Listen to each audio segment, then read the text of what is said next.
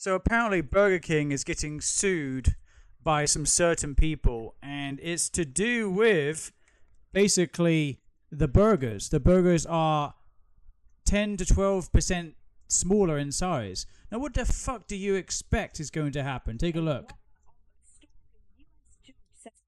The fast food chain must face a lawsuit for allegedly misleading its customers over the size of its Whopper burger.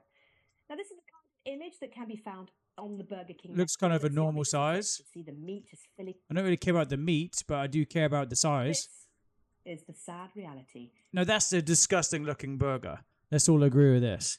Now, the thing is, this is the dilemma here. You've got minimum wage workers preparing a burger for you. Of course, it's going to look like shit compared to marketers who are highly paid, who are going to make it look like it's $1 million. Like, literally, it's going to make it look delicious. Like you actually want to eat the thing. You know? Obviously, it's night and day in what it is. So, there's no wonder. It's not going to get any better or improve until you pay these people more per hour to create your burger and have it looking like it's a model burger, okay? That is what needs to get done. Will it get done? No, fuck no will it get done. Because these fast food places don't give a shit about you if you work there, and they don't give a shit about anyone who works there, period. You know? That's what they pay, the bare minimum, for employees to be there sweating their asses off in uniforms all day, serving you fatty meat burgers with some not even organic vegetables, just normal vegetables.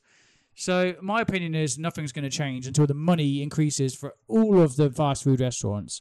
Okay, a lawsuit's going to make it even more difficult to pay these people now because they're going to have to be paying all the profits to the law firms and the victims of the I lost out on 10% extra burger, which has been happening to people for God knows how long, forever, I guess. Okay, so yeah, let me know what you guys think about this story about the Burger King lawsuit, and I'll see you in the next one. Peace out, people. If you're new, subscribe, drop a like, drop a comment, and I'll talk to you soon.